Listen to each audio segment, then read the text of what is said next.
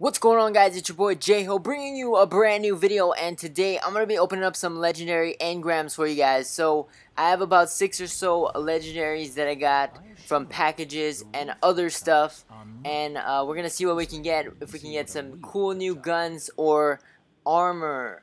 So this might be the only piece of armor I have. It might be all weapons, so let's start off with this helmet. For the helmet we get a Sanction Custom. I'm not sure if that's a hunter helmet. I can't tell by what it looks like.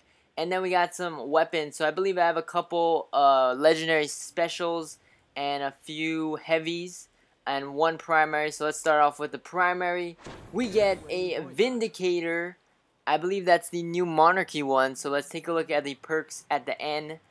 So specials, we get a Judgment 6, which is another good new Monarchy gun. For the next one we get a give-take equation, looks like a fusion rifle.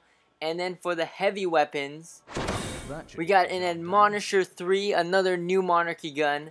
And then for the last one we got a Sawtooth Oscillator. So let's take a look at some of the weapons. For the Vindicator we got the Hipfire perk and the Outlaw perk. Not the best perks on an auto rifle, but again I can reforge it and see what we can get. So I might do that. This looks like a pretty solid auto rifle, similar to maybe the Vanquisher, which was the former new Monarchy one. So I might keep that one. And then we got this Judgment 6. It has a close and or personal perk on it, 25% bonus melee damage after landing a hit with a weapon, and Army of 1 unassisted kills with this weapon, reduced grenade and melee cooldown. Not bad on a shotgun, but again I might re-roll it. And then we got a, what is this? A give-take equation, a fusion rifle.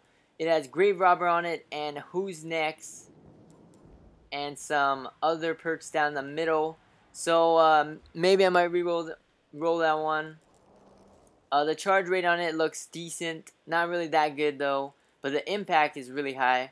And then for the last two heavies we have a Sawtooth Oscillator, which has the Feeding Frenzy perk and the Spray and Play perk. I like Feeding Frenzy perk a lot, but this one I usually like a Stability perk on it.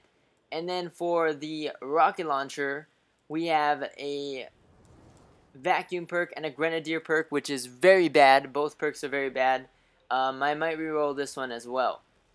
So that's about it for this video. Thank you guys for watching. Oh, and we got this hunter helmet, looks like, so that's pretty cool as well. But that's about it for this video. Thank you guys for watching. As always, like, comment, subscribe. Stay tuned for more videos, and I'll catch you guys next time. Peace.